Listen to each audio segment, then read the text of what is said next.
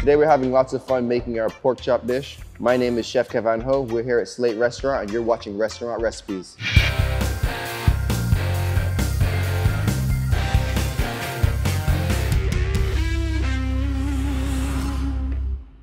So these are not just our regular pork chops. These are 14-day dry-aged Duroc pork chops from Peninsula Foodservice right here in Orlando. Now what we've done here is we've taken them, we've sous vide them, so they're perfect 145 medium, and we're just gonna season them with some salt and pepper and then grill them. Now the reason we don't wanna do too much of them before, we really wanna showcase the dry-aged flavor, we really wanna showcase the pork, and then we really wanna showcase our oak fire.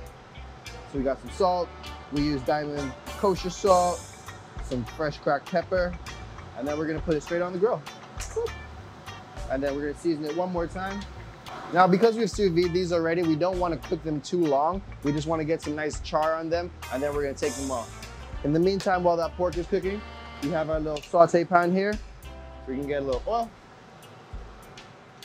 And we're gonna start sauteing off the side. So the side for the pork is gonna be some Swiss chard, some guanciale, shallots, and garlic. And that's pretty much it. We're gonna finish it with a little splash of vinegar. So we're gonna start with the guanciale and the onions. We're doing this right on the grill, and we don't wanna go too fast so the guanciale can really render out. Guanciale itself being a cured pork, somewhat similar to bacon, a little bit harder, I would like to say, but not smoked at all.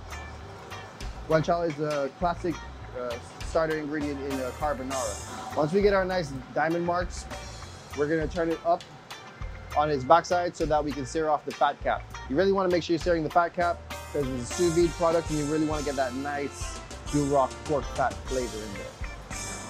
And then we let that render down before we flip it on the other side and sear again.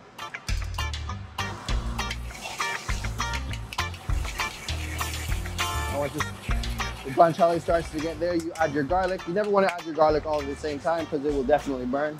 And then some butter. Now we're just taking this till the garlic is nice and colored. Once the garlic is colored, we're gonna add our Swiss chard. So we blanch our Swiss chard prior to putting it in the saute pan because we want to give a true amount of char. Usually it wilts a lot. And it also gives a brighter color.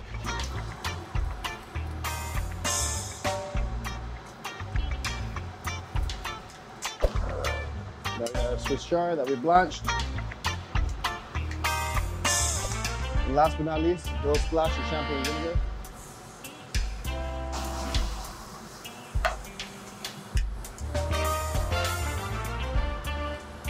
One, two, three, and then we're gonna move into dressing our salad.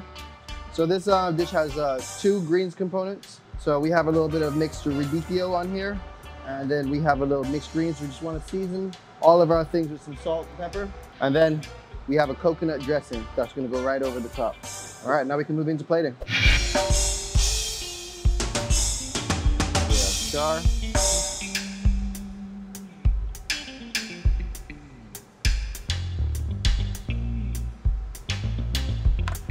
And then we're going to have our plantain foam. Then we have our leaves with our coconut dressing.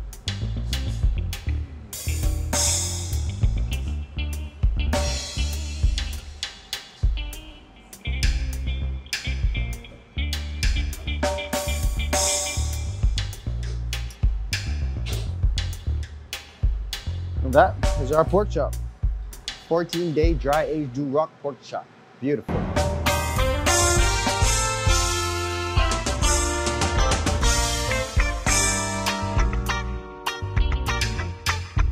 Thank you so much for cooking with us here today at Slate. Hope you love all the things we've done here. Hope this makes your food a lot better and you put that sexy on our food just like we do.